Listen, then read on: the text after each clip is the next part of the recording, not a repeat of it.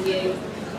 And then with the removal of legal aid for welfare reform cases and government proposals to restrict legal aid for judicial reviews, disabled people's access to justice to protect ourselves is also being cynically robbed away.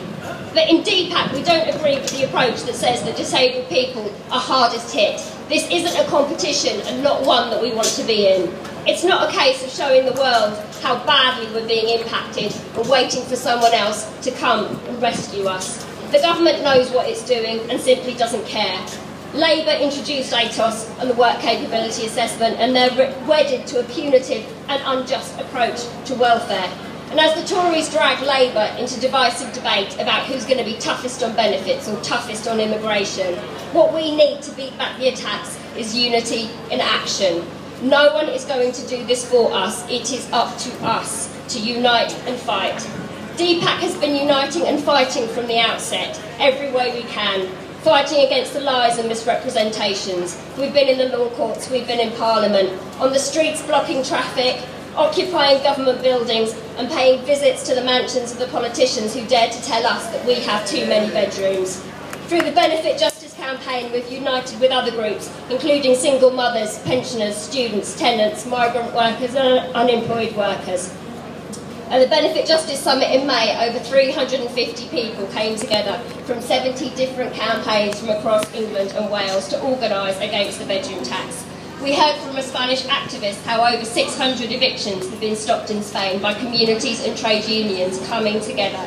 Anti-bedroom tax campaigns are currently mobilising on estates and in towns and cities across the country to protect their communities as part of the new Anti-Bedroom Tax Federation. And since 2010 we have had our victories. During DPAc's week of action against ATOS's sponsorship of the Paralympic Games, when 80,000 people booed Cameron and Osborne, we knew our message was starting to get through. When the High Court found in favour of the legal challenge against the work capability assessment supported by Mental Health Resistance Network, we knew we'd struck a blow against the DWP and ATOS. And last week, when protesters gathered outside a Manchester court and an eviction decision was adjourned, we knew that we have the strength and the support to make the bedroom tax unworkable. But these are just battles. These are just battles and we need to win the war.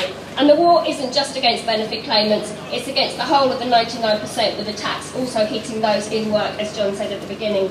With wages falling in real terms, increasing numbers of workers are reliant on benefits to top up their derisory wages. Meanwhile, the dismantling of the welfare state is being used as a basis on which to attack workers' rights. Workers are having to work harder and longer for less and less money under worsening conditions. Meanwhile, as we know, the rich are getting richer. The only way we can fight back and against an attack of this magnitude is through mass resistance, bringing together industrial disputes with direct action.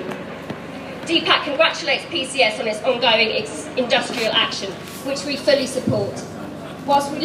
Whilst we regret the lack of national action, which could have been a rallying point for the kind of action that can help beat back the Tories, we also think that when PCS leads action, we need other unions out there alongside them.